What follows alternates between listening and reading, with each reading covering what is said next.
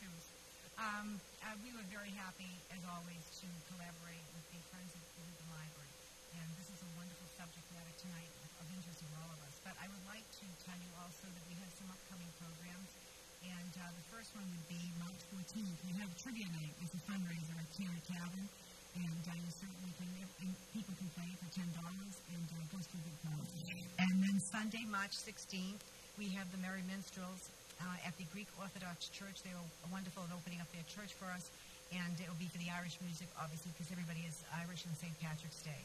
And then we have on March 22nd, we've researched and done over almost close to 300 photos of Rubens' homes that are lost in older homes that are, here now, and a history of them. And it's an exhibit that will be at the Burdett Mansion.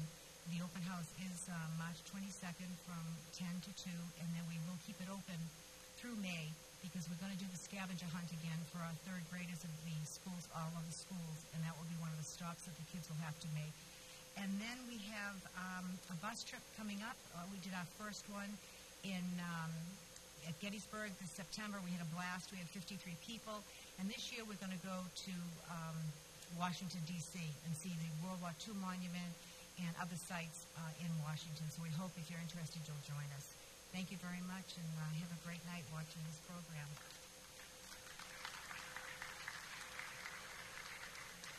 Thank you. We'll now have a few opening remarks from Mr. Scott Galvin, our mayor. Good evening. Thank you. It's nice to be here and follow Kathy Lucero from the Rubin Historical Society, and the group that they have put together does a fantastic job all through the year, providing great programs for the city. So thanks, Kathy, and the members of the Historical Society for what you do. It's a great effort. I'm glad to be here tonight on behalf of the Rubin Public Library and the Historical Society to put on this show about reading and the importance of reading throughout the city. And when I first walked in, I was taken back by the pictures of these great paintings done by our 8th grade students, which to me is pretty amazing, the quality of artwork that we're getting from our students, and it's a great reflection on our schools as well as our kids. So if any of you are here tonight, if you could stand up, we could recognize you. Any 8th grade students here? No? No? Great paintings, though, anyway. So glad to be here. I'd just like to read a proclamation to kick off the reading week. We also started the Read Across America in the elementary schools, and I had the pleasure to read to the first grade students over at the Goodyear School, and they were great kids. And it's always great to get out and read and do the reading. So if you'd bear with me, Rubin Reads 2014 is a community-wide reading event. Whereas Rubin Reads is a citywide program that encourages residents to read a common book and attend related special events from early March to early April, including this evening's Scaling Rembrandts presentation and display of artwork from Joyce Middle School students. And whereas Rubin Reads 2014 is being organized by the Friends of the Rubin Public Library and the Rubin Historical Society, and funded by donations made in memory of Sheila Joyce Greenlaw, a devoted member of the Friends. And whereas Rubin Reads 2014 is a welcome addition to a long list of great educational community programs sponsored by the Friends of Rubin Public Library that brings together residents of all ages to engage in fun, inclusive, and educational cultural activities. Whereas the architecturally acclaimed Rubin Public Library has been serving the people of Rubin since 1856 and now offers a collection of more than 60,000 items, including books, videos, DVDs, books on tape, and CD, large print books, magazines, newspapers, and a great place to go. Now, therefore, I, Scott Galvin, Mayor of the City of Rubin, do hereby kick off Rubin Reads 2014 by thanking all its sponsors and organizers and encouraging all of Rubin residents to support and participate in this worthwhile program that runs through April. So thank you very much to the Rubin Public Library, and have a great evening.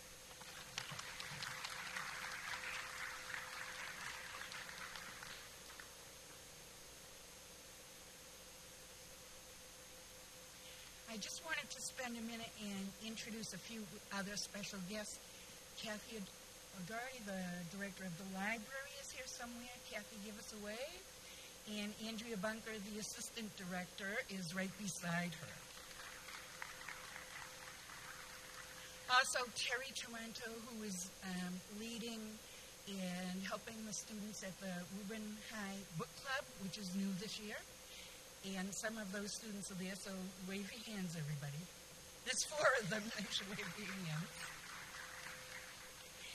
And if Nancy Borelli would also raise her hand. Nancy worked tirelessly with the 8th grade students at the Joyce. They studied the Gardner Art Heist. They learned about the painters, and they produced their own wonderful masterpieces. If you haven't had time, be sure that you get to see them. They are wonderful. And there are, I think, 4 in the lobby as well. Also, Andrea Bunker has a teen group book club at the public library. Woburn Reads, this year we've selected Barbara Shapiro's The Art Forger, a story that tells the tale of Claire Ross. She's a disgraced artist who might get her wish come true. Someone has offered to give her a show at a very famous gallery if only she would make a copy of a Degas for him. Turns out the Degas is from the Gardner Heist. What should she do? You have to read the book to find out. We have some at the library, and they're there for circulation. Also at the library, Woburn has some missing artwork of its own.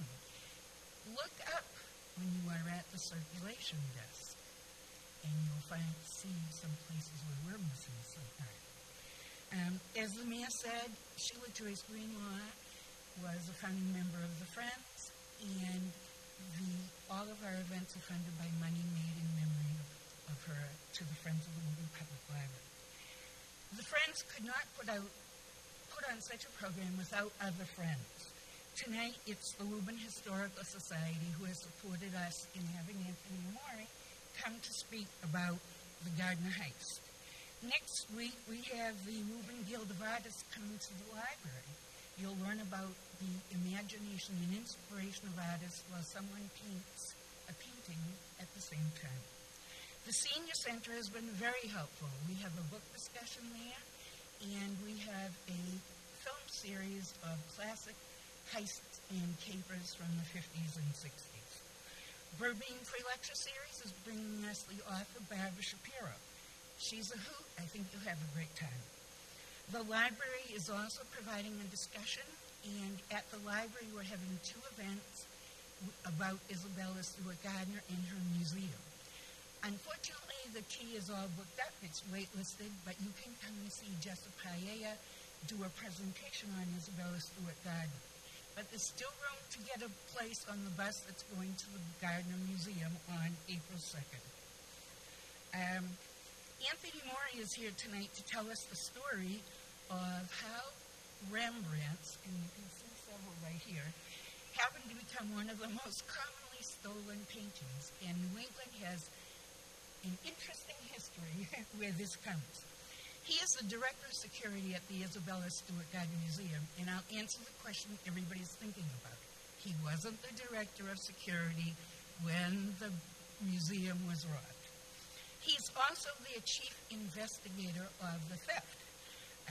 If you can find paintings before he does, it's what, $5 million? $5 million reward. I could think of several places I could spend $5 million. Prior to this, he was, and I have to read this out because I couldn't memorize this, Assistant Federal Security Director of the Transportation Security Administration. After 9/11, he helped work on better security for Logan. He's well known for writing in the Boston Herald and the Huffington Post on security, lectures on art theft. But tonight we're going to learn about these Rembrandts that keep getting stolen. And I was even surprised myself at how valuable all the artwork was. $500 million worth of art was taken. That's what it's worth now from that museum. The Worcester Art Museum has also had a Rembrandt taken, and the Museum of Fine Arts in Boston. When Mr. Amore is finished, we'll do some questioning and answering, and he has a few books to sign, and I think you're in for a great time because he's a good speaker. Mr. Amore.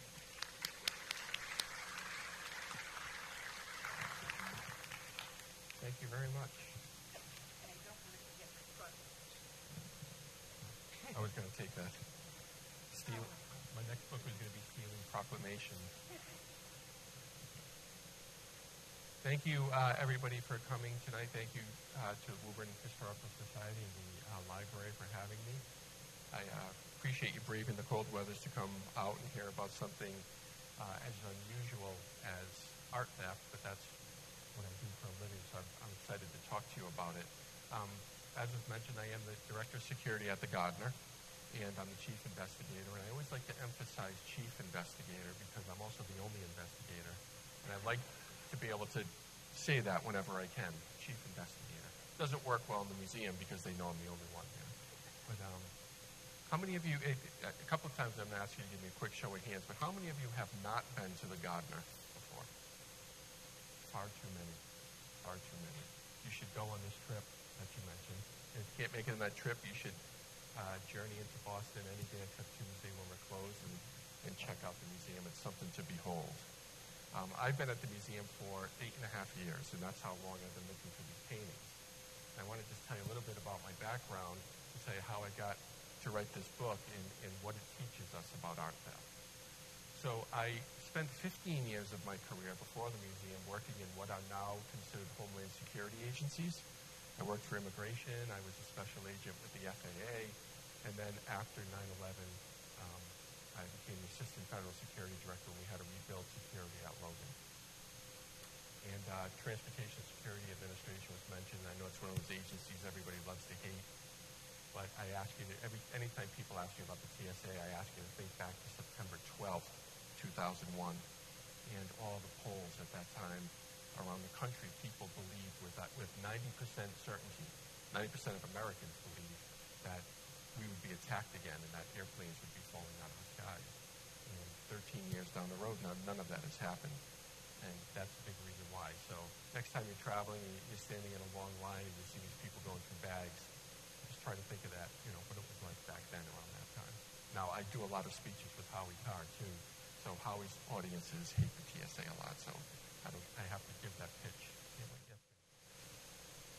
8.5 years ago, I was going through the Boston Sunday Globe, and I was in the classified section, and I was just perusing. I wasn't really looking for a job, and I saw this very small advertisement for security director, Isabella Stewart Gardner Museum. It was one of those very small 2-line, 3-line ads, and I remember thinking, this is that museum that had that massive theft, and this is what they're doing to find a new security director.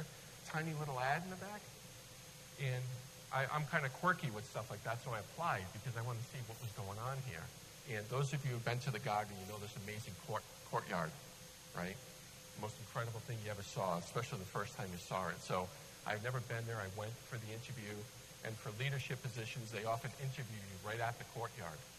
And I couldn't believe my eyes. I had spent 15 years basically on in airports and on shipping docks in South Boston. And then all of a sudden, I'm in this place. I said, whoa, I might be interested in working here. And I got the job, and when I started, I knew part of my mandate was to find these stolen paintings. But I knew nothing about art theft. Everything I knew about art theft I had seen in the movies, like many of you. So I said, how do I get myself up to speed? My whole career was spent looking at basically Arab terrorists. Now I have to start thinking about who steals art. Right? So I thought about the films I'd seen. Then I said, the best way to do this is to create an MO, to go into every art theft that's happened in the last 100 years and take all the details and catalog them into a big database to see what type of trends I could find. So I spent a couple of hours doing that, and I stopped because I learned immediately that art theft is way too big an enterprise for me to do a quick MO. I learned that $6 to $8 billion per year worth of art is stolen or looted or forged or trafficked or what have you. It's massive. It's third only after drugs and guns. So I said, I better narrow my focus. And I went, well, at the Gardner in 1990, there were 3 Rembrandts stolen. And they were stolen in a pretty unique way. So let me just focus on Rembrandts. So I looked at all of those from the past 100 years, and that was much more manageable. And I learned a lot about art crime. There were 81 Rembrandt thefts in the past 100 years. And as I took these stories and created my profile, I said, these will make an interesting book someday. And they did. They made this book, Stealing Rembrandts. Now, I want to talk to you about what I learned, because it's vastly different from what you know about art theft. I have to go back and press this. This is the myth of art theft. This is what you all think of probably when you think about people stealing art. I can't tell you how many times I meet a new person, and they ask what I do for a living, and they go, Thomas Crown. And I say, well, Thomas Crown stole paintings. I try to find paintings. I don't look like Pierce Brosnan at all. But this is what you know of art crime. And it's no insult to anybody to say that, because how else would you know? How many of you in this audience tonight have had a great masterpiece, a multi-million-dollar masterpiece stolen from your home? This guy had to think about it a bit, but nobody, right? So how would you know? You know from what you see in the popular media. And this is what you see. You see Thomas Crown, the old Thomas Crown film, Stephen Queen. Has anybody seen this movie, Entrapment? Sean Connery and Catherine Zeta-Jones. It's on it's not pay-per-view. It's on demand right now, HBO or Showtime. But there's a great scene in this movie where Catherine Zeta-Jones is practicing to learn what art thieves do. And she's crawling through these red laser beams, and she's blindfolded when she's doing it. And that's the perfect example of how foolish these movies are. Right? There are no red laser beams that you can see on the floor. And why would we want them to be visible so that the bad guys would know what to step around? It doesn't make sense. But that's what you know about art theft, right? You know it from these films.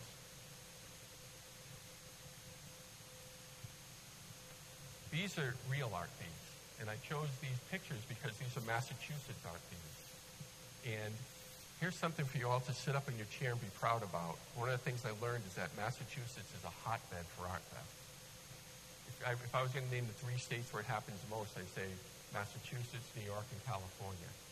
So we can all add art theft to what we're proud of here, with murder and mayhem and fraud and speakers of the House going to prison and you name it. Art theft is way up there too.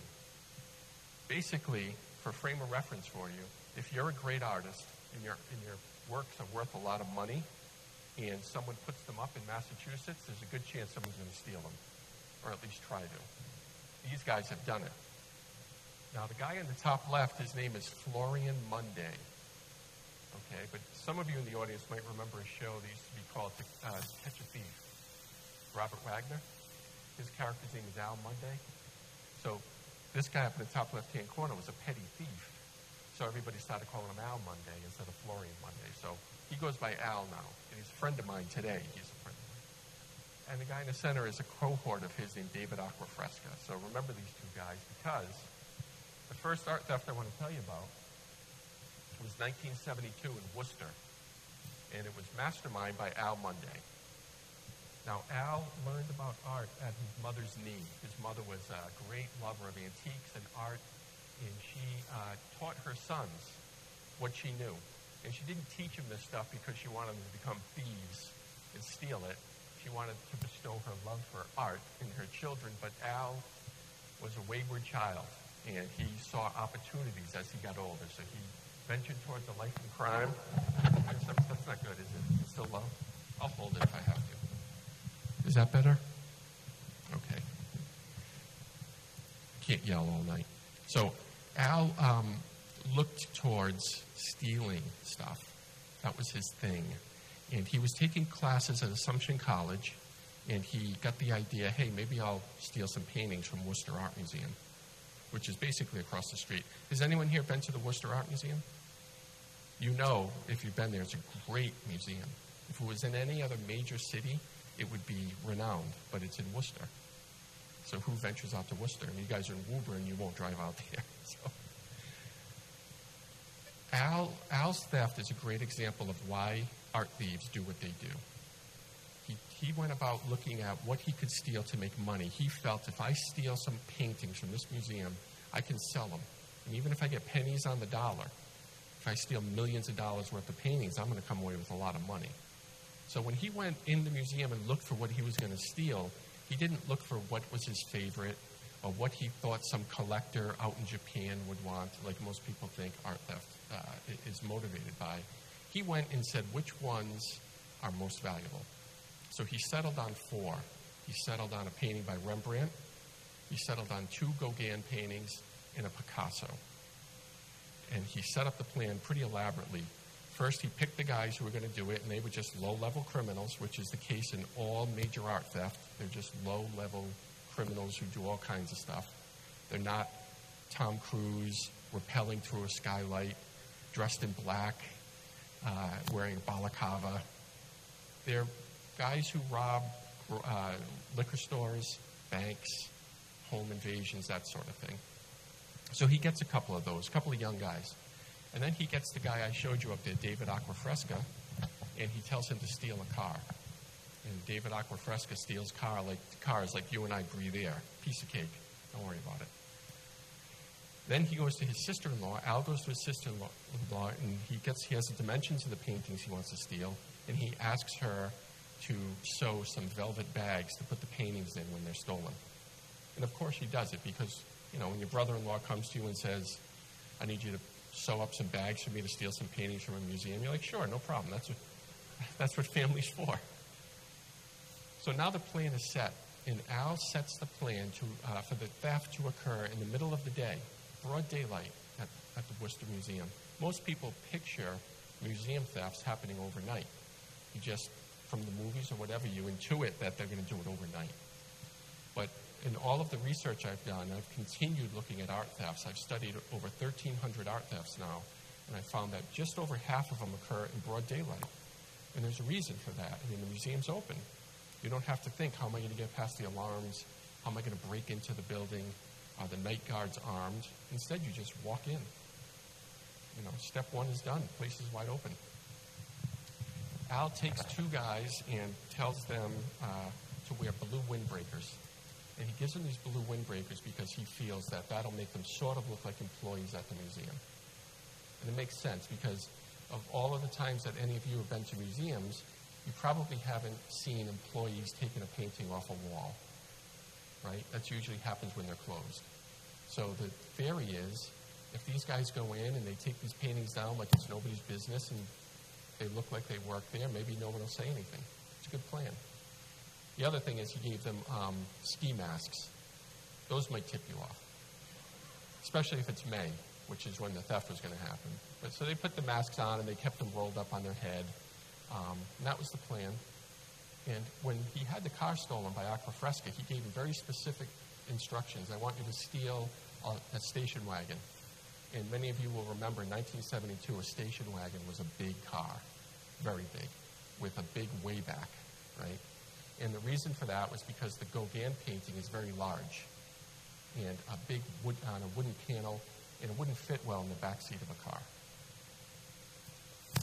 So no problem. As I mentioned, Acquafresca steals the car. The day comes for the art theft to occur, and as the 2 guys are ready to leave, and Al gives them their final briefing, they stop and they say, "Where's our gun?" And Al says, "You don't need a gun. Gun is not a part of this robbery. We've gone to the museum. You've seen the guards. They're all elderly. They're all slight of build, and they're not armed. What do you need a gun for?"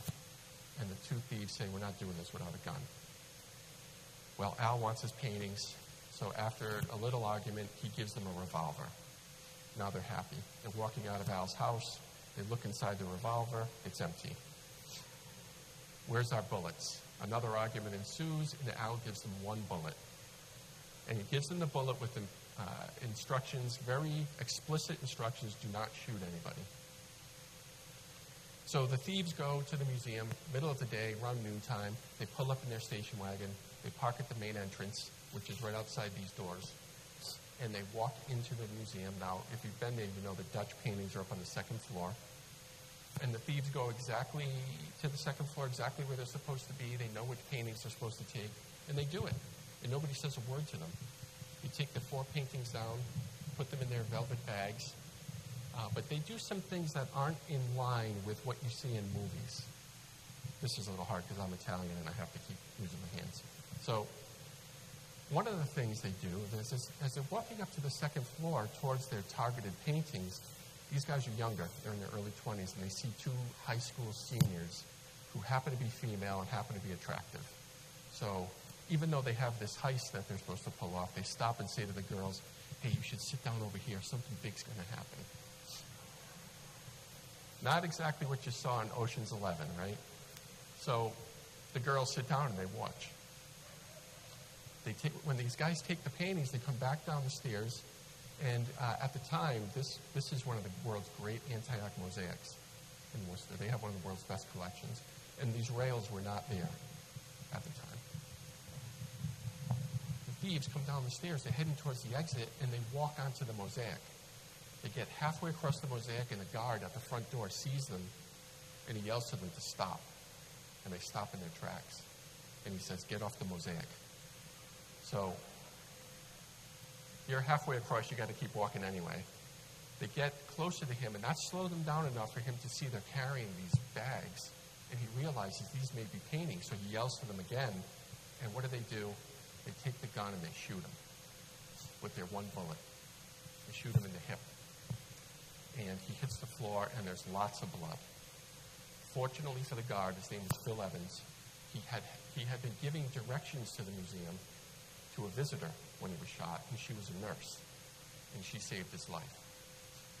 Any nurses in the audience? Great, isn't it great? So Phil survived. These two guys have their paintings done. They go out to the car. It's a horrible scene, of course. They put the 3 smaller paintings in the back seat. The driver gets behind the wheel, and his cohort takes the big Gauguin painting. You remember why I told you he stole the station wagon? He takes the big Gauguin painting, he puts it on the roof of the car and gets in the car, holds it like this. Again, just like the movies, right? Just like Pierce Brosnan. So the driver doesn't think anything of it either because he's a rocket scientist, of course, and he hits the gas and the car jerks and the painting falls off the roof.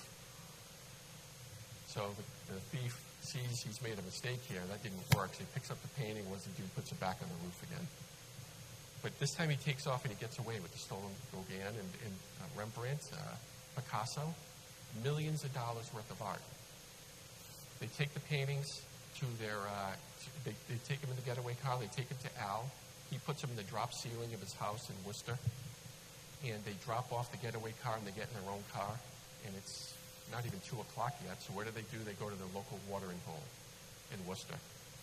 They go into the place. Everybody knows them there. The place is packed. It's 2 o'clock. It's Worcester. That's what they do. And no offense to anybody from Worcester. But the place was packed at 2 o'clock in the afternoon. They sit down. They're very proud of themselves. For all their bumbling, they pulled off one of the world's biggest art heists. So they're having a celebratory drink. And all of a sudden, breaking news on the television in the bar. There's been an art theft at the Worcester Art Museum. Guard has been shot. He's in critical condition. The FBI and Worcester police are on scene. Millions of dollars worth of art stolen. Suspect still at large. Details at 6. And the whole place just hushes. Because this is big news. Anywhere, never mind just Worcester. So these guys realize, whoa, this is a big story. So what do? They do what any schooled and intelligent thief would do. They said, hey, that was us in the bar. So with all due respect to the police, that was a good lead. That's a good lead. So these 2 guys get arrested. This is the painting of St. Bartholomew by Rembrandt. Now the interesting thing is that when I did this study, I found 3 art thefts that really stood out. And I'm going to talk about them tonight because I think they're the most significant thefts, and they all include Rembrandt, and they all happened here in the great Commonwealth of Massachusetts. This is St. Bartholomew, and Rembrandt painted St. Bartholomew 3 times in his career. They're all magnificent. They're all basically this type of portrait from the midsection up. And you can't see it here from where you're sitting probably, but St. Bartholomew is holding a flaying knife here. It's very difficult to see. And the reason he's holding that is because the great masters painted martyred saints with or holding, standing near, the instrument of their martyrdom. So St. Bartholomew was skinned alive. So he's holding a flaying knife in this painting. And this one really speaks to me. I love Rembrandt. I love this painting. And when I was a kid in Rhode Island, I went to St. Bartholomew Elementary School, grades 1 to 8. And I remember 40 years ago, being in the first grade and Sister Martina telling us that St. Bartholomew was skinned alive. Because when you're 6, it's something that sticks with you for a while. It leads to a lot of sleepless nights. So this is a special painting. Now, if you've seen the movie American Hustle,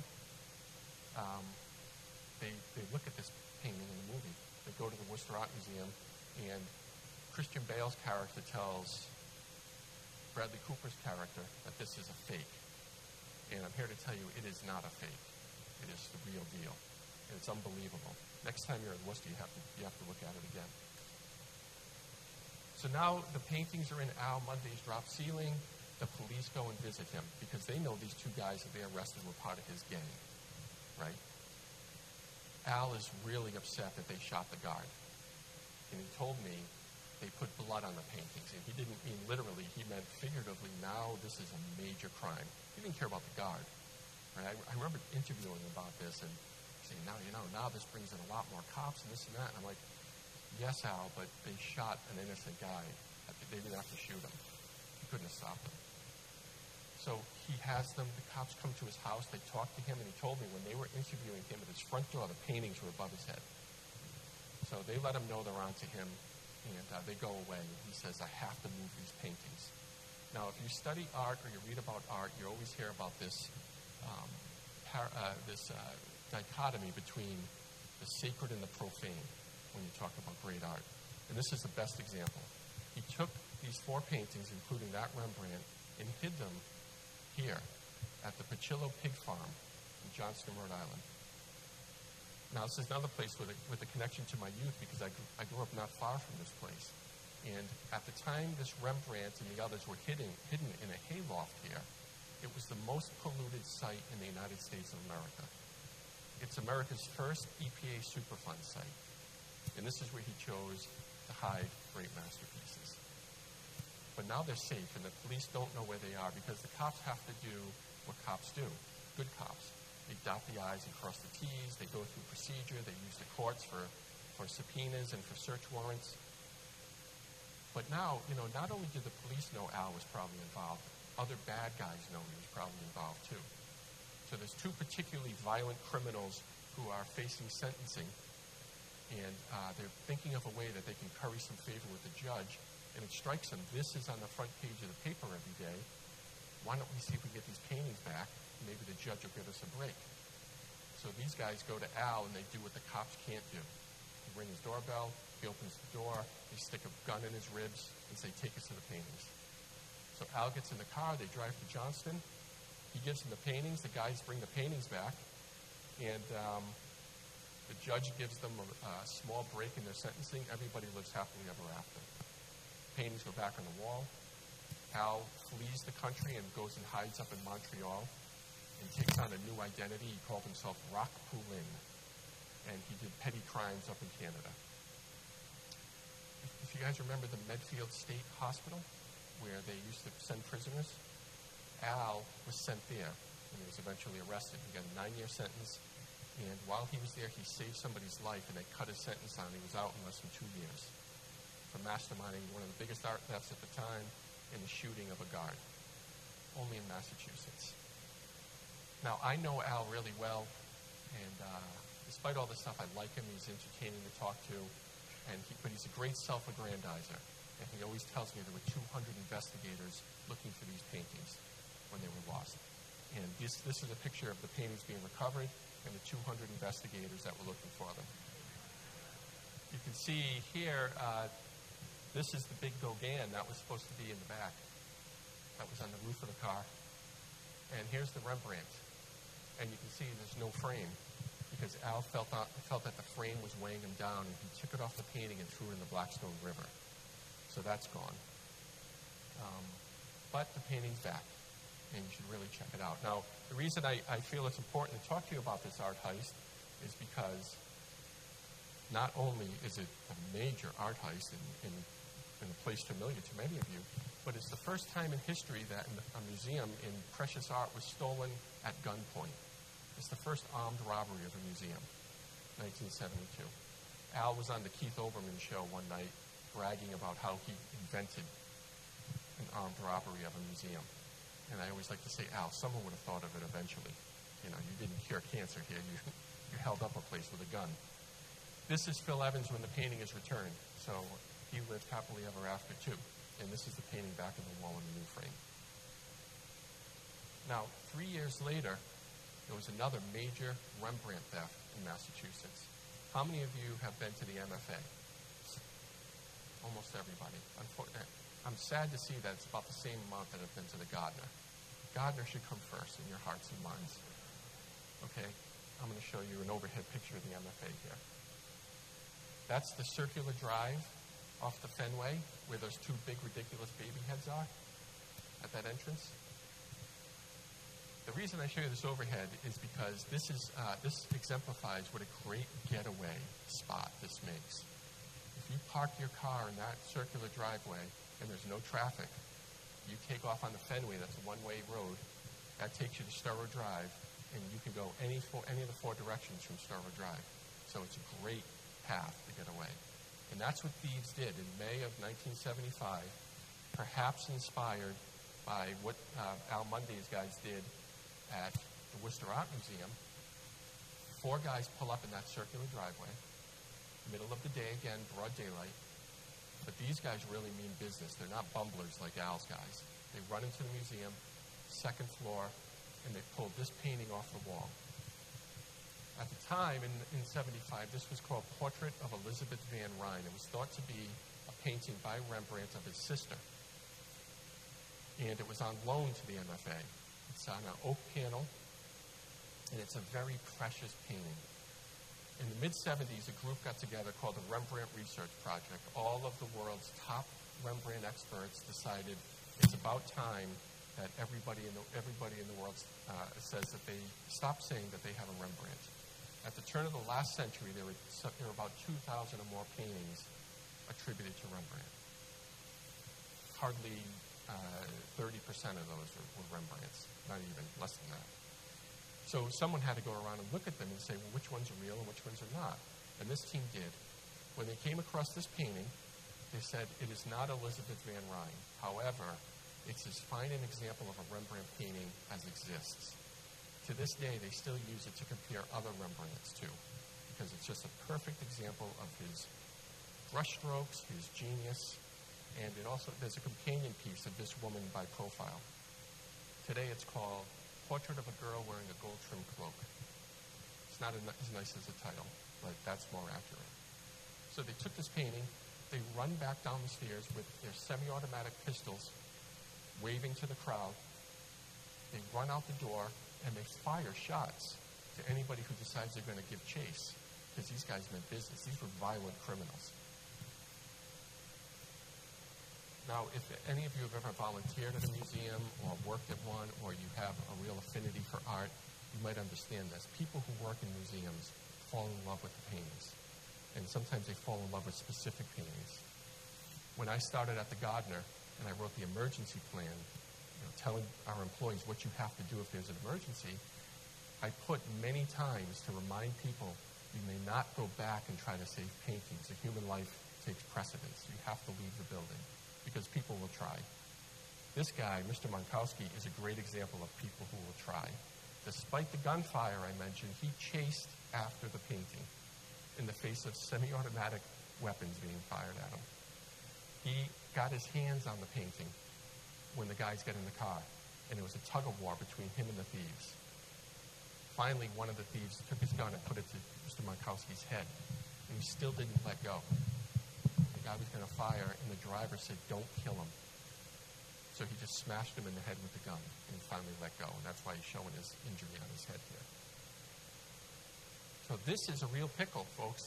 This painting's gone. Nobody knows who did it. There were no two dummies going into the bar and saying, we did that. There was no evidence left behind at the scene. Painting is gone. Nobody knows where these guys went, and there's not a whisper about it. So remember the time, I asked you to remember the time frame, 1975. And this Rembrandt has disappeared into thin air. A few years earlier, in 1973, this character, who you might have heard of before, Miles Connor, went up with a gang of thieves that he hung with. They went up to the Woolworth estate in Monmouth, Maine. You guys remember Woolworths? I love talking about Woolworths. Anyway, they go up to the estate. In the middle of the night, they break in and they commit a robbery. They steal a grandfather clock. They steal some antique furniture, other antiques. And Miles Connor steals 4 paintings by the Wyatts. 4 very valuable, highly recognizable pieces of art. Now, what I want you to come away with tonight, if anything, is that when people steal masterpieces, highly recognizable, highly valuable pieces of art, the whole world imagines that they sold them to like a Dr. No figure, or they sold them to some rich industrialist, and there's some guy sitting alone in his underground lair, drinking brandy, enjoying it for himself. That is 100% fictional. What you need to remember is that there are no buyers out there for great masterpieces. You can't sell them. People don't buy a $100 million painting for $10 million or for $1 million so that they can hide it and never show anybody. There are no examples in history of anybody ever doing that. Right? So what happens is these set their sights on these things. They believe they can find a buyer. Al Munday thought he could, but they can't. Why? Because there are no buyers. People buy these things to show them off. People don't buy Lamborghinis to hide them. Right? They buy yellow ones and they drive them around and annoy people to be seen. Same thing with art. So Miles steals these masterpieces in 73, and he can't find anybody to buy those, of course, because they're too recognizable.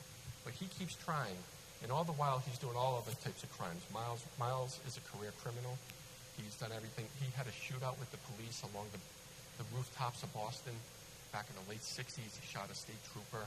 He's implicated in the murder of 2 teenage girls. He's just a horrible guy. He's involved in drugs. He's robbed everything from grocery stores to armored cars, you name it. He was arrested a year ago for stealing cell phones. He just can't control himself. And now here he is with these 4 masterpieces that he can't sell. He keeps trying, though. He has a large criminal network, and he keeps looking. And then one day, in 1976, he comes across a guy who might be interested in buying his Wyatt paintings. And now Miles is thinking, I'm going to make a score, finally. The guy's name is Bernie. And he sets up an appointment with Bernie to meet at a grocery store parking lot early morning on a Sunday down on the Cape. Miles is very excited. He might be able to get rid of these things. At the appointed time, Miles is there, and the guy Bernie shows up. They get out of the car, they talk. Miles feels him out a little bit and says, all right, this is the right guy. Maybe we could do something here. He tells him the price, and Bernie agrees to it, provided he has the art that he says he has. So Miles opens the trunk, and there it is. And Bernie is just taken aback. He's like, I've been looking for these. This is what I want. You got a deal. So Miles grabs the paintings to give to him, and Bernie grabs his FBI badge and says, you're under arrest. Now, why was Bernie an FBI agent? Because there are no buyers for these things, right? There's no one out there who's going to buy them. So Miles is in big trouble now. It's 1976. He's got all kinds of criminal convictions in his background. He's in a world of trouble. And he's also out on bail for a state charge. Now, all the prosecutors hate this guy, and now they have their chance. They want the state to sentence him, and then the feds to sentence him, and they'll run consecutively, and he'll be away for a very long time. And Miles knows that he's red-handed. The best he can do are concurrent sentences, so he serves them both at the same time to get out quicker. So he has some pull because his father was a cop in Milton, and he has a brother who's a state trooper, and one who's a priest. And as Miles always says, I don't know where they all went wrong. So using his connections, he gets an appointment with an investigator for the Norfolk County District Attorney's Office. And he pleads his case. He's saying, I cannot serve consecutive sentences. Please help me. I want to get these sentences concurrent. What can I do? And the guy tells him, listen, Miles, they got you dead to rights. There's nothing you can do. This time, your goose is cooked. So Miles turns away dejectedly and leaves the office. Just before he gets out, the guy says to him, unless you can find a stolen Rembrandt or something, maybe that will get you off on this because, after all, this is an art crime, and if you can come up with a Rembrandt or something. And Miles leaves the office, and he gets out into the hallway, and a light bulb goes off in his head, and he says, wait a minute, I have a stolen Rembrandt. Because in 75, his guy stole this. So again, in a great example of how art theft really happens, he has to get it back now. Now you think, well, where would it be? Is it in a safe underground somewhere? Is it hidden off in a castle somewhere like you would see in movies? Did he put it in the hands of some Japanese industrialist like you see in films? No. Miles called his friend Al and said, I need the Rembrandt. Al drove from Quincy to the north end to his mother's apartment on Hanover Street, went upstairs, went under the bed, took the painting out, and they turned it in. And Miles got his concurrent sentences. And that's how art theft really happens. That's where these things get hidden. When you're looking for a stolen painting, you're not thinking, wow, there's some biometrics. You have to go and they scan your eye, and then you put your hand on this. You say a secret password, and the painting's behind some. No, it's under somebody's bed, above a restaurant in the North End. In some ways, that makes it even harder. Now, the reason I told you this story is not only because it's quirky, but because it's a very significant theft in art history. It's the first time on a big scale that somebody uses a stolen painting to barter with prosecutors. And to this day, one of the leading reasons, one of the chief reasons that criminal organizations steal art is to use it as a get-out-of-jail-free card. So if you're a gang, and I'm not talking about the mafia, I'm talking about a gang of low-level crooks who are doing things all day long. If you know that, eventually you're going to get arrested for something, you want some insurance policy, well, you steal a high-value piece of art, and if you get arrested, you make a deal, and you give it back, and everything goes away. Art theft is vastly underreported, and recoveries are even less reported.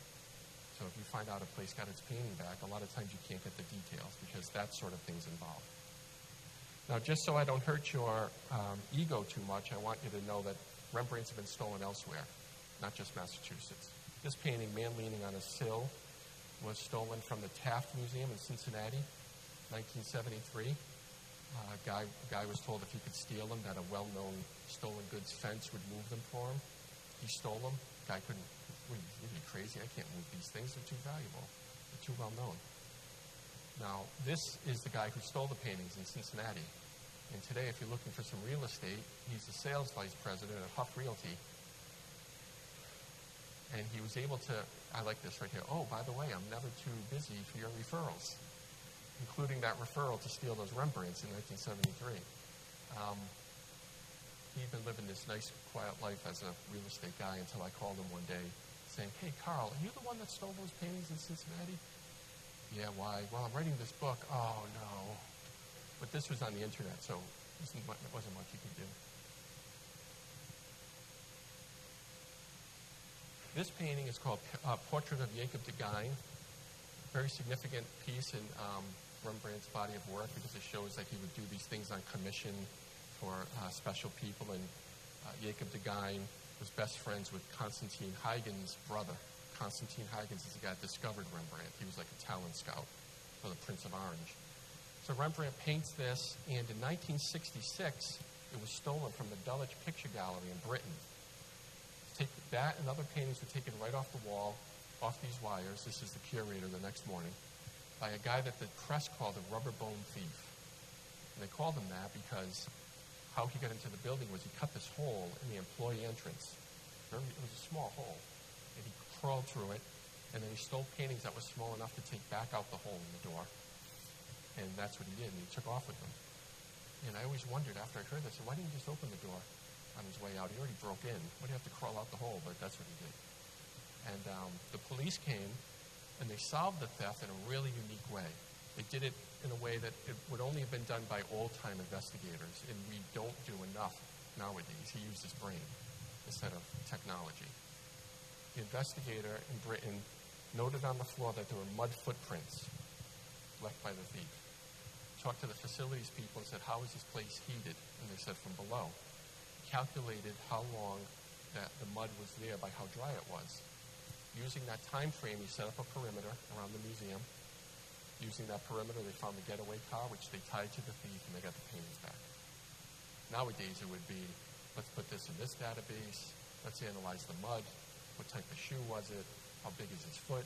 Meanwhile, this guy just, he did old-fashioned detective work. This is a picture of the door. That's the way the guy got in.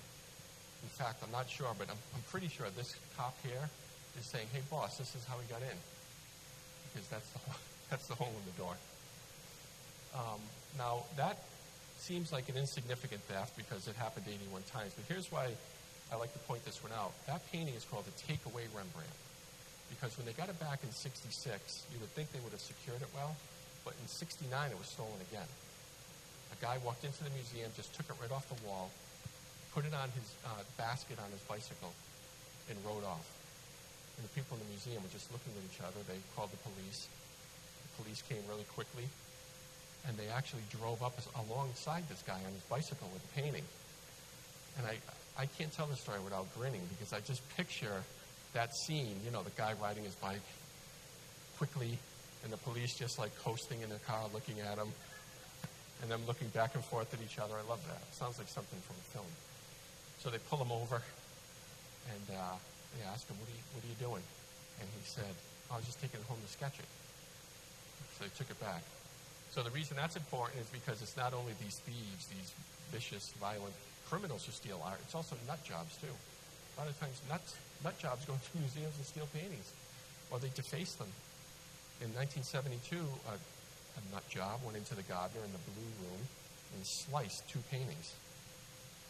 They repaired them because these people are magicians at the museums that fix these things, but it happens very often. If you've been to the Louvre, you know what you have to go through to see the Mona Lisa. And it takes away so much that you're so far from it. It's behind glass and the rest. I wish that was the end of the story, but 1986, Portrait of Jacob de Gaulle was stolen a 3rd time from the Dulwich Picture Gallery.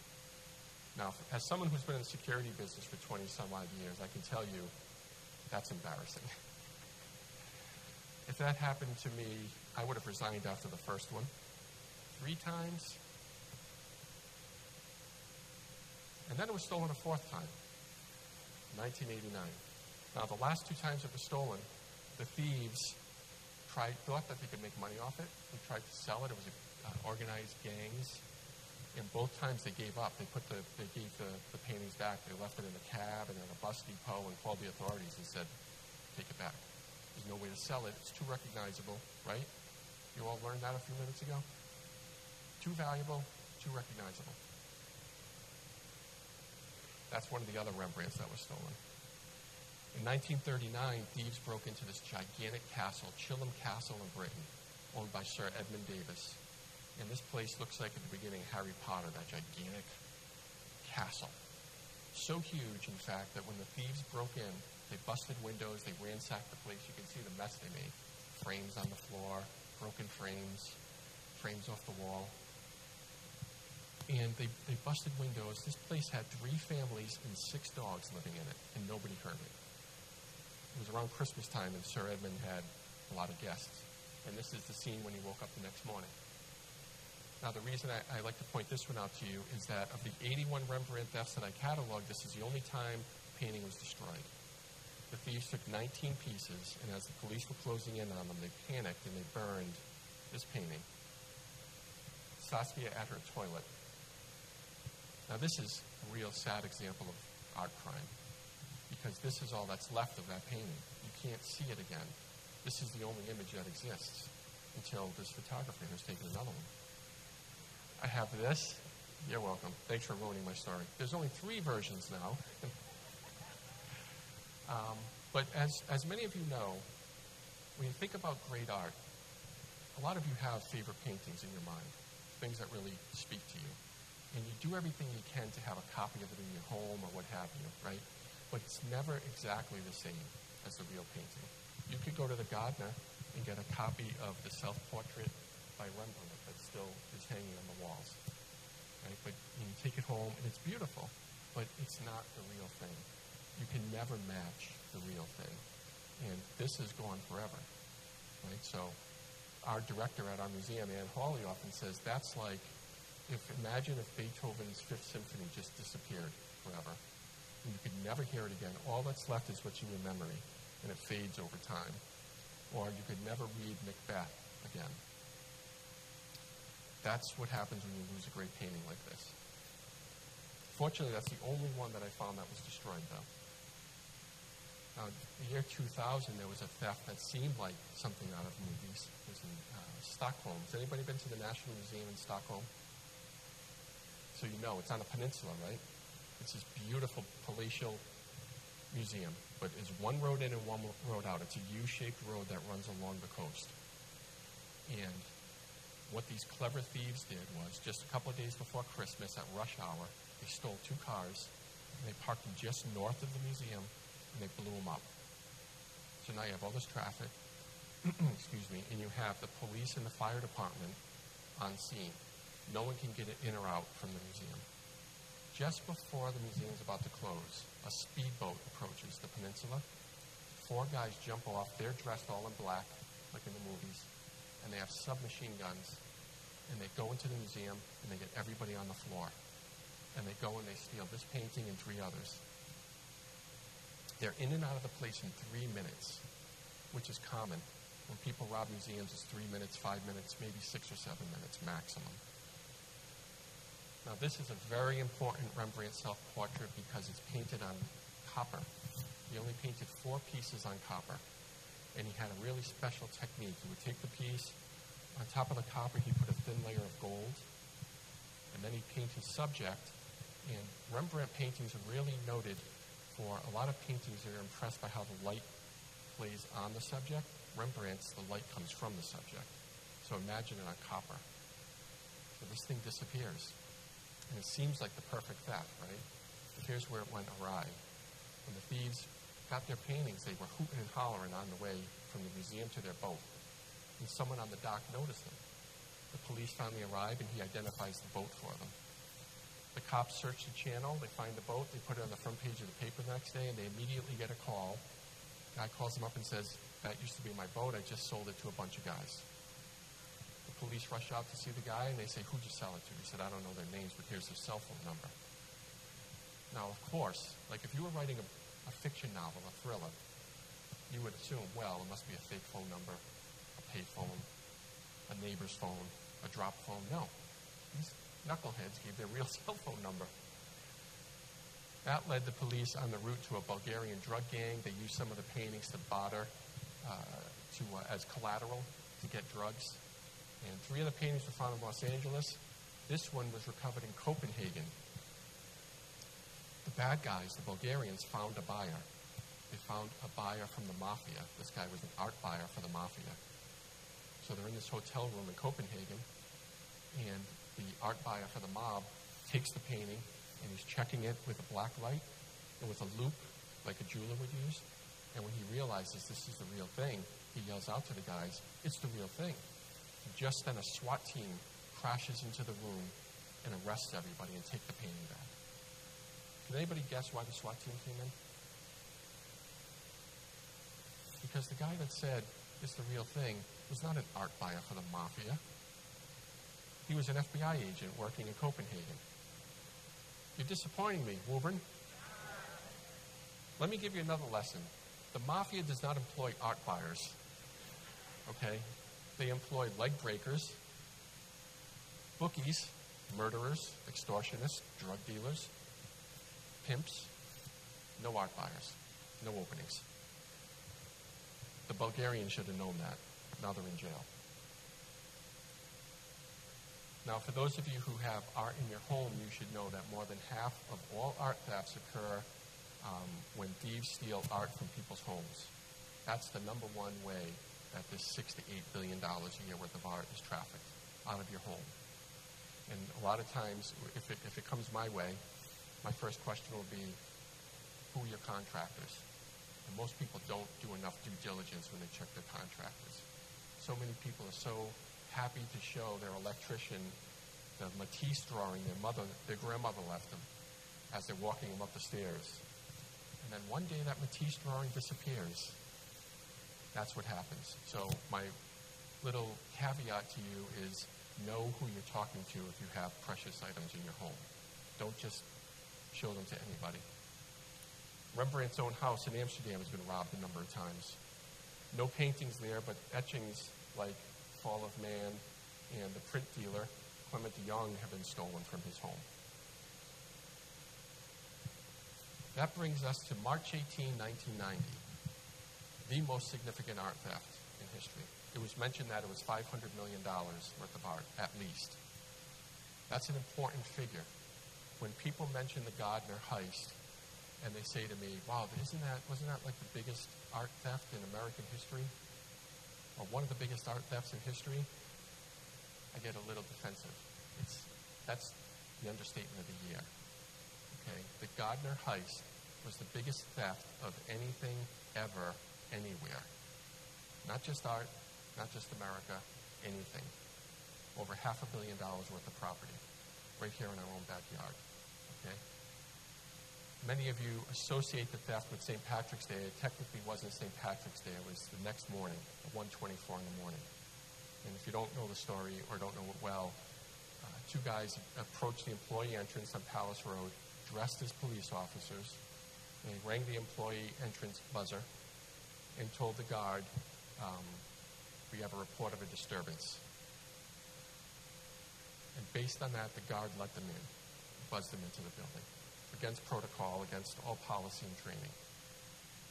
The correct procedure, I'm not giving anything away, is this is common everywhere, is if you're an overnight guard and the police come and you didn't call them, you call the police and check. Were they dispatched here? They didn't do that, and when he let them in, it was a fait accompli. There was nothing that was going to stop him at that point. There were no more layers of security. This guy made the biggest mistake in the history of property protection by letting them in the museum. The thieves dressed as police took the two guards on duty, and they said to them, a little small conversation, and finally they said, there's a warrant out for you. Assume the position. So one of the guards protested a bit. They stood up against the wall with their hands against the wall. The thieves handcuffed the guys, and then they told them, gentlemen, this is a robbery. And they took them down in the basement. They put duct tape all over them, covered their eyes and their mouth, put duct tape over their handcuffs, and then chained them to pipes in this basement. And then went on to steal 13 great masterpieces from the Gardner. The theft took 81 minutes. So remember what I told you about how long these museum thefts usually happen, right? There's no doubt in anyone's mind, there shouldn't be, and I know there's none of mine, that the thieves had some modicum of inside information. They have more than a modicum. They knew a lot about procedures. They knew that there were only two guards on duty. They knew that the guard didn't hit the duress button. They knew it was safe to go into the basement. Seasoned criminals will not go into an old basement on a whim because they know there's only one way in and one way out. So they knew it was safe to do it. And they were in the museum for an incredibly long time, which means they were comfortable. So someone must have given them some information, maybe unwittingly. The FBI estimates that around 90% of all museum thefts include inside information. But that could be a guy who just quit there a year ago talking out of school to one of his buddies at a bar, and someone overhears him.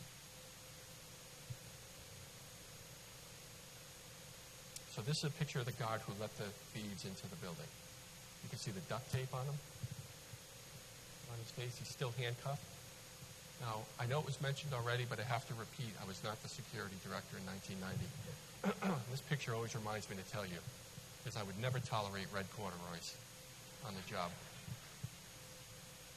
Fanny pack, the sign of the times, I guess. Grateful Dead concert tickets. That was not the regulation haircut at the time either. But this is the one who let them in, and he's chained down in the basement by the boiler room. These are the three Rembrandts that we lost that night. And you can see really impressive students. First of all, when I first saw them earlier, you told me your class did them, I thought these were high school students. I can't believe these are 8th graders that did this. This is amazing. Easily the coolest backdrop to any talk I've ever given in my life. So you can see up here, self-portrait etching by Rembrandt. In reality, it's about 2 inches by 2 inches. And it was stolen once before in 1979 by a group of high school students who distracted a guard by throwing a light bulb on the floor. And when the guard went over to see what the noise was, a couple of the other kids took the etching off the cabinet it was on. And you can see the students did some really impressive copies of it here. They're fledgling forgers. Barbara Shapiro can write a follow-up about. Any of your students ask you about the ethics of forging these paintings? They did. Good. It's good to know you have ethical kids in Uber. This painting here is Lady and Gentleman in Black. It's very big. It's over 4 feet tall. This is one of the paintings that was cut out of its frame. So they took the frame off the wall, put it on the floor, and sliced it out with what I think is probably a box cutter, probably. And here's a copy of that here, and I'm really impressed that, imagine being in the 8th grade and saying, I'm going to take on this painting, that's really impressive. Those kids really should, I wish they were here. And then this one here in the center is Storm in the Sea of Galilee, which is probably most recognizable to you in the Gardner heist mythology. And someone tried that one here, too. Really impressive. I was telling somebody before the talk that one of my daughters made a crayon drawing of this when she was 5. I pulled it out the other day, and I noticed she wrote, when she was 5, she wrote My Mystery on it, which was really cool. So this one is 5 feet by 4 feet. It's a really big painting. Also cut from its frame, tragically, but reparable. And it is the second most valuable stolen painting in the world. It's worth hundreds of millions of dollars. And it's that valuable, not just because it's part of the Gardner heist and it's one of a big painting, but it is the only time in all of Rembrandt's body of work that he painted a seascape. So think about the enormity of that. The world's greatest painter paints a seascape one time in 1633. And it stays in Amsterdam, and someone puts it in their home in Amsterdam with no locks on the doors, no alarms, right? No security systems. They smoke in the home. They have fireplaces. They're not worried about, they don't have climate control.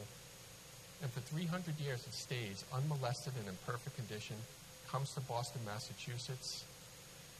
87 years later, see you later. Think about that. Think about what that says about us, right? That's why we all need to remain committed to getting these things back. So it's the second most valuable stolen painting in the world. Rembrandt painted himself amongst the disciples here as they're approaching Christ. So there's actually 13 disciples on the boat. And Mrs. Gardner positioned this one directly across from his own self-portrait. So Rembrandt's looking at himself back and forth across the room. These are the other pieces that were stolen that night. Now, I mentioned that the Storm in the Sea of Galilee is the second most valuable stolen painting in the world. This is the first. So the top two are both taken from the Gardner. This is the concert by Johannes Vermeer. And if you know Vermeer, you know how incredibly important this painting is. 35 or 36 known Vermeers in the world. If you saw The Monuments Men, if you saw that movie, there's a few Vermeers in that. But the concert is one of his greatest works, and the only Vermeer in Boston, and stolen in 1990. By far the most valuable stolen painting in the world. The white whale of my life, of anybody who looks for stolen art, is this painting. One of the neat little things in this painting is that this one here that he put in the background appears in 2 of his works, and it's called The Procuress by Dirk van Baveren. And that painting he copied right out of his mother-in-law's kitchen. He put it in another painting, and today that actual painting is at the MFA. So across the street from each other was that and the concert. And it's a great indication of the MFA and the Gardner, too. We have the concert by Vermeer. And the MFA has that other thing that was in the background. These here are Degas pieces. And they all feature horses. This is 3-seated jockeys. Might be familiar to someone in our audience. This is a program for an artistic soiree. This one blows me away because this is here. in here. And all three of them are dead ringers for the real thing. Dead ringers. Please tell your students. I'm just like, oh my God. Just incredible. There are two of these that were taken. So Degas made two versions of this. They were both stolen that night. These two pieces, this is a Chinese beaker called a ku, and this is a Napoleonic finial that was taken from the Short Gallery. This painting here is a landscape by Govert Flink. I mentioned the Rembrandt Research Project earlier, the group that would go around and authenticate Rembrandt paintings. This was bought by Mrs. Gardner thinking it was a Rembrandt, but it was not. It's by one of his students, Flink. And over some time, at some point in history, someone painted an R on the painting, which made people think it was Rembrandt, but it was not. It's still one of the great landscapes in the world, and it's still worth millions of dollars. Now, one of the paintings that the students really liked to copy was this, Chez Tortoni by Manet, Edouard Manet. And you can see them here. These are really unbelievable. There's another one here. Just absolutely worth stealing. An important thing I want you to note, though, is the enormity of the Gardner theft, the enormity of the loss, okay? This painting here, Chez Tortoni, is not known to many people. There are many hundreds of thousands of people who love it, but if I didn't show it to you tonight and they weren't up here on the stage and I asked you to name the 13 stolen pieces, who would say Chez Tortoni? Very few of them. What I want you to know is that if that was the only one stolen that night, if they stole one painting, Chez Tortoni, this would still be one of the largest unsolved art heists in the world.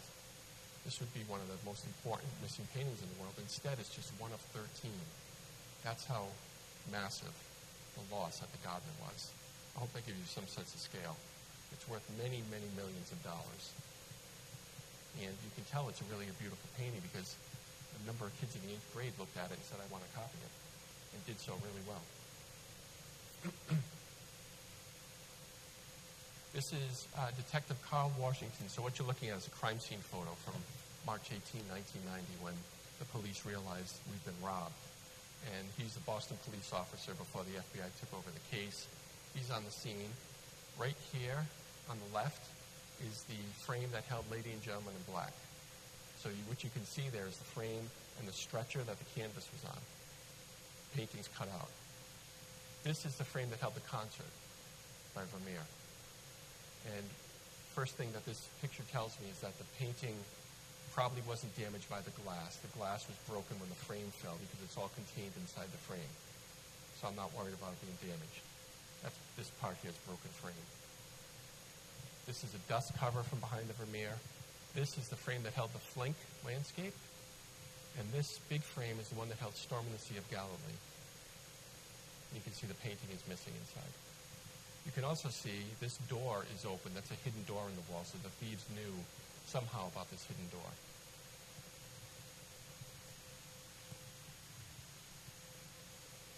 This is a picture that makes me cringe every time. You won't see this anywhere else, and please don't take a photo. Don't take a photo of this one. Thanks. What you're looking at is the Storm in the Sea of Galilee, a close-up. This is a crime scene photo. This is the frame. This is the stretcher that the painting was on. The canvas was on this stretcher. This is the floor in the Dutch room at the Gardner. And this black strip is what remains of Storm in the Sea of Galilee. So you can see the cut is straight. It's not a jagged edge like people imagine. They must have used a very sharp instrument. There's a lot of clues and a lot of information in this picture. I can't share with you the most vital pieces, but I'll give you some little tidbits.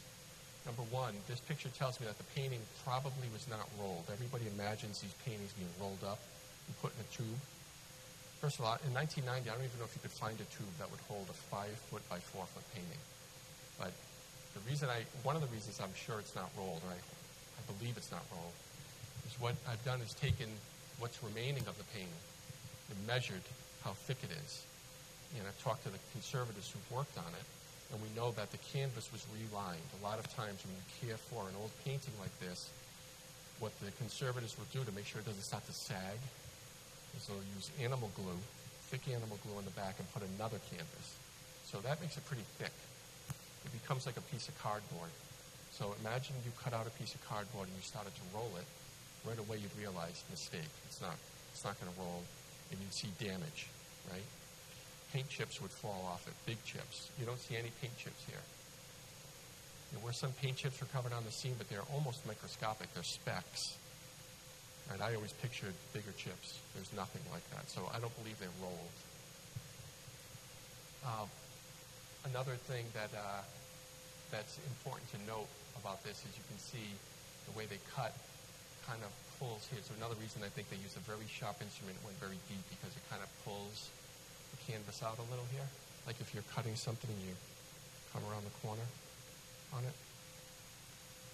So when you go to the museum today, you'll see this frame still on the wall. You don't see the stretcher, of course, but you see the frame, the empty frames hanging on the wall. And that's where it came from. A friend of mine who mentored me into the art theft world was an investigator from Scotland Yard who's recovered a number of paintings. And he recovered a Da Vinci that had been rolled. And he told me every few inches you see this white blank where the paint chips have fallen off. Right? So I don't think ours are rolled or damaged in that way. Now, I want to wrap up with a story about the future of art theft and the future of finding stolen paintings and what happens. In 2011, 3 weeks after my book came out announcing 81 Rembrandt thefts, there was an 82nd in Marina del Rey, California. Someone went to a exhibition. There were 20 drawings at this exhibition at a hotel, a nice hotel in Marina del Rey, a room smaller than this, and they were all lined up, and stole this drawing attributed to Rembrandt called The Judgment. And the press right away said what the press says every time paintings are stolen, they say it must have been professional art thieves. Well, I can tell you, aside from Miles Connor, there's very few people who've ever stolen paintings more than once, because they realized you can't make money doing it. And they say it was a master plan. This was a masterful theft. Here, this was the masterful theft they pulled off. There's one curator in the room alone with 20 paintings. Two guys walk in. One brings the curator down to this drawing. The other one takes that drawing and runs out of the room. That's the masterful theft. That's how I used to steal baseball cards when I was a little kid at the pharmacy down on the corner. So this painting was recovered, and here's how. When it was stolen, the Los Angeles County Sheriff's Department was the investigative agency, and they have a public affairs person who's a genius with social media. And he blasted this image and this information about this theft all over the world. It was on every newscast, and it was on every website you can imagine. Within something like 12 hours, there was something along the lines of 300,000 hits for this image. At the same time, the LA media was calling me because of the book and because of the Gardner, and they said, I coordinated with the LA County Sheriffs before they called me, and they asked me, all questions about theft and et cetera. And every time I'd say the same thing, I have a message for the thieves. You've not stolen a picture, you've stolen a problem. Give it back before you get caught. Just leave it somewhere and call the police and hope this whole thing goes away. And 36 hours later, the thieves left it at a church in Marina del Rey and called the police, and it was recovered. So this is the painting being recovered in Los Angeles County. Their press spokesman at the time is James Arness's son, Steve Arness. So I think with the advent of social media and electronic information age, the ability to blast out a high-quality image to millions and millions of people instantaneously will change the face of the theft of masterpieces. But there will always be a market when you talk about paintings that aren't quite as recognizable but highly valuable, like landscapes, like Hudson River Valley type paintings, beautiful, valuable works of art, but you're not necessarily going to recognize one right away if you see it on the internet or on the news.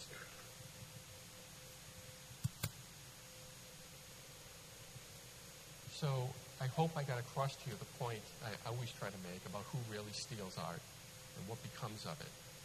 I hope you understand now, after me droning on, that it's not these masterful thieves. It's not some cartel of art thieves.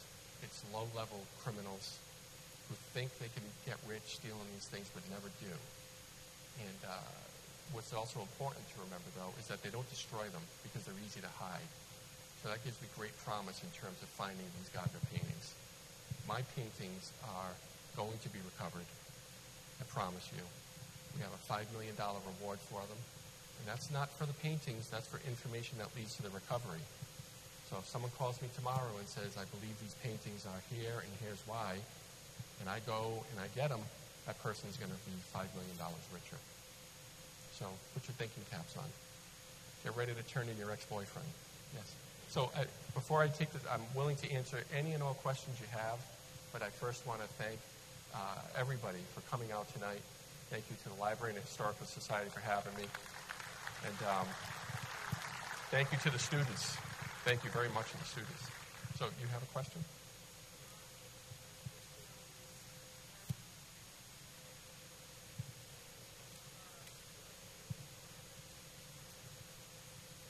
That's a good question. The question is there a market overseas for paintings that are stolen here? And interestingly enough, there's been landmark research done in the 70s that still holds true today, that when paintings are stolen in the United States, again, everything I talk about is to do with masterpieces, but this applies to almost all. When paintings are stolen in America, they stay in America. They don't go overseas. When paintings are stolen overseas, they often do come to America. And the reason why has to do with border issues. So if you steal a painting in Los Angeles, and you can find a buyer in New York, you can bring that painting from Los Angeles to New York without anybody searching you, without anybody looking in luggage to see if you have a stolen painting. But if you steal a painting in Britain, so if you take a painting in London and you want to sell it miles away, but only over in Scotland, you might have to go through some type of controls. Or if you want to just take it 2 hours away to another country in the EU, you still may have to go through customs. So if you take a painting in Europe, you might as well try to sell it in America or anywhere else, but in the United States, your market's big enough for it to stay here. I don't have any belief, this is a good time for me to say this, I don't have any belief whatsoever that the paintings were taken by the IRA, total fallacy. I have no belief that the paintings are overseas at all. And people have stopped asking this finally, thank you God. Whitey Bulger had nothing to do with the Gardner theft. Zip. And no matter how many times I say that, people still say to me, you think you're going to get those paintings back when Catherine Gregg is released from prison? No. No, Whitey. Yes, sir.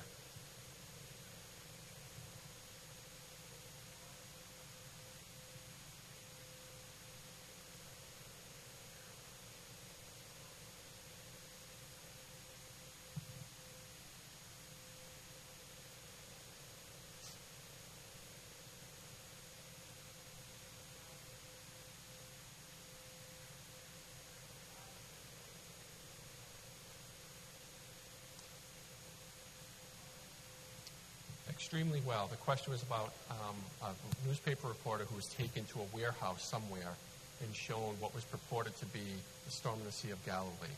And he reported in the Herald, a front page story, that he saw it. I think the headline said, we've seen it. I have a great advantage. That newspaper reporter's name is Tom Mashberg.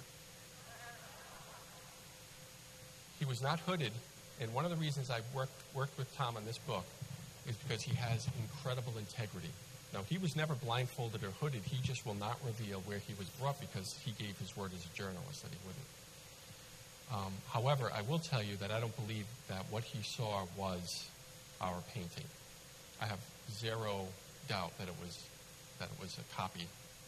First of all, it was shown to him very, very quickly. He had less than a minute to look at it by flashlight. That wasn't held by him. I kind of held it up for him to see with a flashlight kind of against it. Number two, the way he describes it unfurling, I'm not giving away anything here. He said it on TV. He describes the guy held it up and it unfurled and kind of flopped at the holder's feet. There's no way our painting would do that. Just physically impossible for our painting to unroll that way.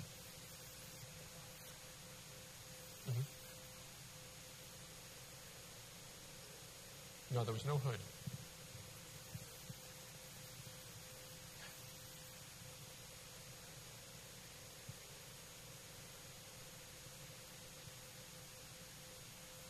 Well, I believe that you read a story that said that, but it wasn't written by Tom Mashburn.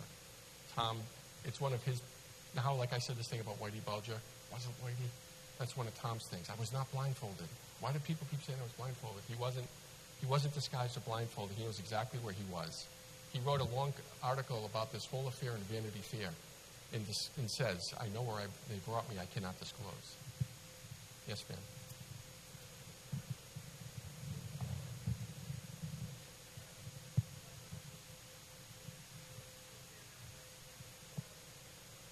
That's great. Great point. And I have to echo that. Question had to do with, did he get to choose what he wanted to see? You know, did he say, show me this, and they showed him that? He wanted to see Storm in the Sea of Galilee, and they told him they could show him that. Key to that, though, is, and this is no criticism of Tom, who would know how to act in that situation? It's so bizarre, right? But if I could go back in time and say, Tom, ask to see another one, you know? But he didn't, and they had nothing else they could show him. Thank you, though. Great point. Yes, sir.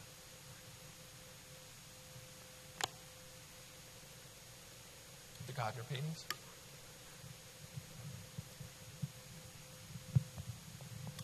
The question was, are any of the Gardner paintings insured? And no, none of the 13 were insured. Many times museums have insurance for their art, always when the art is transported. But it's cost prohibitive for a big museum or a well-regarded museum to insure everything because the paintings are just, I mean, the Gardner has billions of dollars worth of art. The premiums, I can't imagine. But, you know, the other argument, too, is oftentimes art is stolen thinking you can get the ransom from the insurance company, and that does happen. The Tate Museum in Britain, there were 2 Turner paintings stolen in the early 2000s, and a friend of mine recovered them. And they paid a ransom for them, basically, with insurance money. But we had no insurance on the paintings. And think about it. You might know Mrs. Gardner's will says you can never replace anything. You can never change anything. You can't even move a painting 6 inches to the right. You can't do it. And so why insure it? You know, we can't put anything up anyway. So no, there was no insurance on the Gardner paintings. Any other questions? Yes, ma'am. Oops.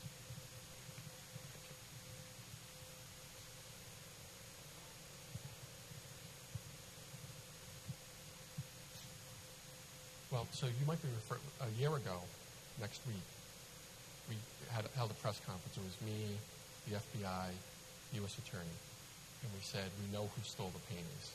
So we know who the culprits were, but we're not disclosing their names. It's a really valuable piece of information for us to hold back in the course of the investigation. But I mean, I'm not giving away anything by saying that they can't get us the paintings. The other thing to remember is the people who stole the art cannot be arrested for stealing the art. The statute of limitations ran out in 95. So if 2 guys came to us and said, you know, it didn't happen this way, but if they said, we stole the paintings, we just don't know where they are today, we couldn't do anything to them because the statute of limitations was up. So the whole task is getting the paintings, and especially for me, because and the FBI knows this. I'm very good friends with them and the U.S. Attorney's Office. We're very close. But I'll say, if they were standing here, I couldn't care less about prosecutions. I don't care about anybody going to jail, any arrests. Just want to put the paintings back on the wall. So I'm in a better position than the feds are to get these back because I can go to someone and say, just give me the paintings. I'll give you the reward. As long as you weren't the ones who stole them, we will not pay the people who stole the paintings because that would be a ransom. We'll only pay for information that gets them back. Yes, ma'am.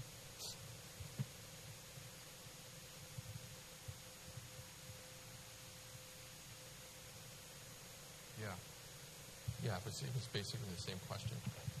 But if you're interested in reading more about the Gardner theft and you want to dig into it a little more, I would point you to the Boston Herald between 2008, when I met Tom Mashburn, and around 2010, we worked really closely, and I gave them a lot of information that I wanted the public to know.